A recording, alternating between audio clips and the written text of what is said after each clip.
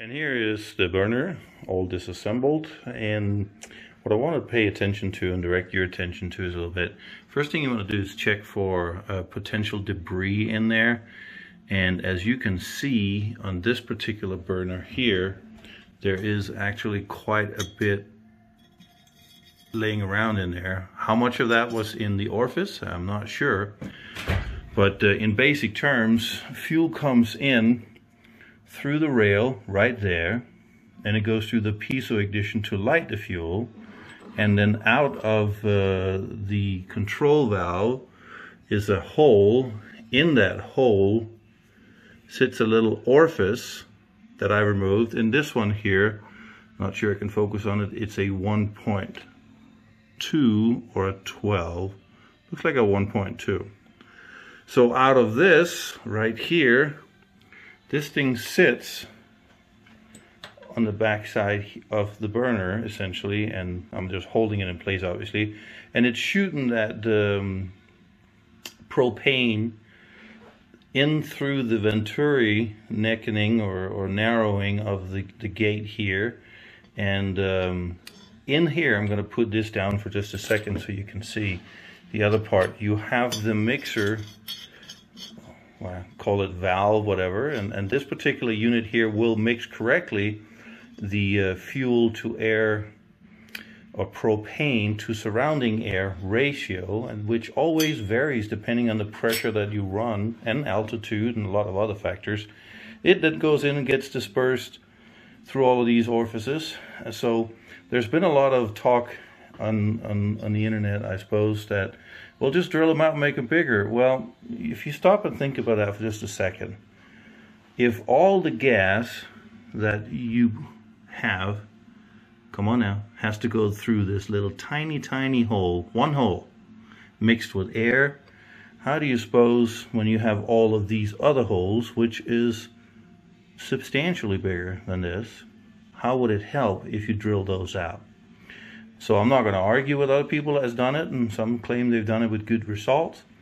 I'm just going to say, if you want more flow into this unit here, you probably ought to look at the orifice. A lot of common, what do we say, hacks when you take a propane stove and turn it into a natural gas stove. If you can't find an orifice that'll make it work, generally you just want to increase this, since natural gas has less energy and don't flow as fast as the propane does. So generally speaking, the orifices has to be bigger. So a lot of people can drill this out with good results, but then when you do that, you got to be very careful, and not be a bad idea to grab another 1.2 orifice in case you drill it out too high, and or you don't like the end results. You can always install the original one, which is the nice thing, because once you're done with this little thing, it's the only thing that you're modifying. Everything else, the regulator, the whole burner assembly in cast iron, remains unchanged. So you can revert back. You just got to be aware of that once you change one item, in this case the flow of propane through the orifice, then you have to make sure you have enough flow of air to mix it. So you get that nice clear blue flame. You get too much air and it usually becomes a nasty orange candle soot licking thing that's just gonna dirty up everything. So, you know, we'll try this. We'll increase the orifice here in a little bit, and the whole goal here is to I have a 2-burner camp chef stove in my trailer, and I need one burner to be able to offer a little bit more output when I do stir fry, and or when it's really blowing. The stove sits on the outside, about 3 feet away from the coach, so heat or latent heat is not going to be an issue here.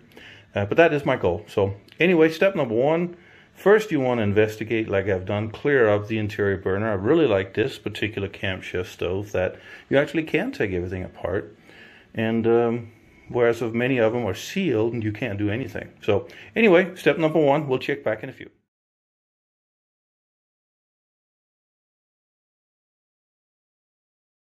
And here's the orifice that says 1.2 millimeter on it. Has been, well, drilled out with a 1.6 millimeter. So we went from 1.2 to a 1.6 millimeter.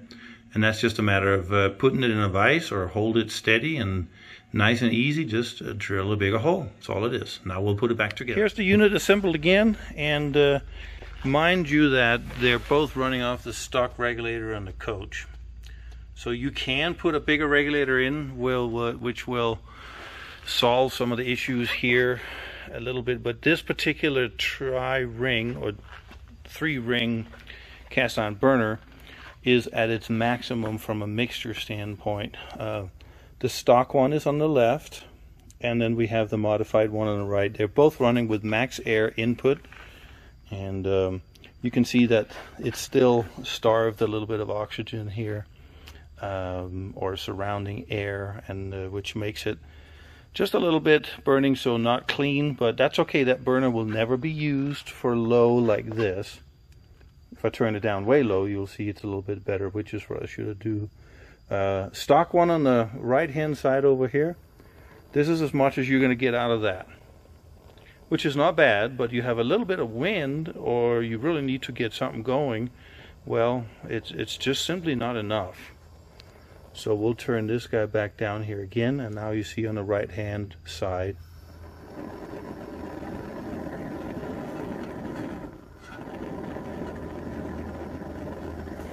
So bide about where you want to be. Well, still not burning as clean as it can, but I'll take the extra heat in comparison to the right one here at full tilt goes like that, and it really is about getting that extra push, and you can see that that's about as much as this particular burner can handle, and it's really could use more air, but that is all what it's going to get at this particular time. But I'll take that result, as now I got almost twice as much heat coming out of it as I did before. So anyway, so here are the two different burners. The burners on the right is the originally untouched burner, and I'll go into a little bit more detail in a second what was done to it specifically, but you can see they're both on low, and that's about as much pressure as the right hand burner can take before that it starts flaming out. And this is essentially an OEM. You can see that this is about as much as you can push that, and then it starts pulling away, and it just gets worse from there. The flame will get even bigger, pull further away from the burner, and the flame will go out. So this is about what you can see on the stock, on high and back on low. That's what that burner is going to be made for. That's going to be, the right hand side is going to be the slow burning one. So I'll go ahead and turn that off, and then we'll push the the left hand side a little bit. Now mind you, it's not burning really particularly good here at low, but it's not meant for that. This is going to be when you do stir fry. And yes, it is pulling away a bit, as you can see, but this is as good as this particular flow chamber is going to do. We'll cover a little bit of what was done. This one here has the stock flow chamber. This one was enlarged a little bit. I have cut a little bit, about 1.5 millimeters off each of the straight edges there, so it sucks in more air. And as you can see, this thing will now be beautiful when it comes to stir frying. Back on low, where it will not be used, because you can see there's a lot of yellowness to the flame, but it'll be just fine if you're doing stir fry, and that's the whole thing. So that being said, we'll go ahead and turn it off. You can see the difference. This is the regular cast iron size. They're about 2 millimeters each of the holes in them. A lot of the holes are not really done well from a casting standpoint. It's very hard to see, but there's quite a bit of leftover in the cast, and these are now drilled out to 2.7 millimeters, so it went up 0.7 millimeters.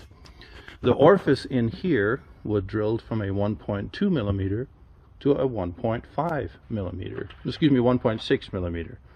So it went from a 1.2 stock in the right to a 1.6 millimeter. The flow chamber, you can see, you can't quite see because I left that thing on there. This thing is just meant to go full speed, and because of that, the only way to do this, really, you can't just drill bigger holes here, because now you're not getting an equal amount of better flow out through the orifice. So it's kind of a combination, like when you rejet a carburetor. This particular burner is meant for a certain BTU, and it's designed for that purpose, but you can usually push it a little bit more. Not necessarily a whole lot, but a little bit. So the intake was enlarged. You can kind of see where it's filed nice and smooth. The orifice was increased from a 1.2 millimeter to a 1.6, and then these holes were increased from a 2 millimeter to a 2.7 millimeter. And you see the results. I want to say here in the end that this is something that you obviously have to stop and think about before you do it. You can't just take a 15,000 BTU burner and turn it into a 30,000 BTU burner without some form of consideration of what it is you're doing. You're dispersing, well, twice as much heat. And of course, if you're indoor, if this was done on an indoor stove, well, it would never happen, because now you have the surrounding areas. But this stove here is made outside. There's plenty of ventilation through the bottom. There is a plate that will come on the bottom. The top is cast iron. It's, well, about almost 3 feet away from the coach. So there's plenty of ventilation. There's plenty of room for things, should I just say, not catch on fire. But you have to be considered about when you do this, because you're, well, literally playing with fire. So anyway, that's it. Once again, here's the right burner, which is now the designated low burner. Sear, simmer, not sear, but simmer burner. Here it is on low, and here it is on high. So this is again what you can expect to see for the Camp Stove Ranger 2. About that, which is fine until the wind really starts blowing, or you can stir fry. So we'll pause that for just a second. And here's the right hand, excuse me, the left, sorry, the left hand burner. That's the one that's been, dare we say, tuned. Here it is on low, burning, you know, respectably. But you can see as soon as you turn it up a little bit, you will have a little bit of an indifferent. But here's the big difference in the heat output as far as what it can do. And this is on a stock OEM regulator. It comes off the coach here. So this is, my goal was to see if I could get more heat out of it with the stock regulator. The video earlier that you see, or the snippet of the video earlier, was with the variable regulator, this type of thing here, and a propane bottle. But I really wanted to see if I can make it work, and I think this is going to be just fine. You can see the bigger holes prevents the flames from pulling too far away from the burner itself, and I think this is going to be just right. You don't necessarily need a whole lot more than that, and I can live with it being a little bit of an orange flame, because this will not be the simmer burner. That'll be the one on the right hand side here. So this is going to be perfect for stir fry. Even though it's a little bit of a yellowy, I'll take that with a more heat output. And as you can see, there's plenty of room. This is as far away as it gets from the camper, so there is actually plenty of room there. See you later.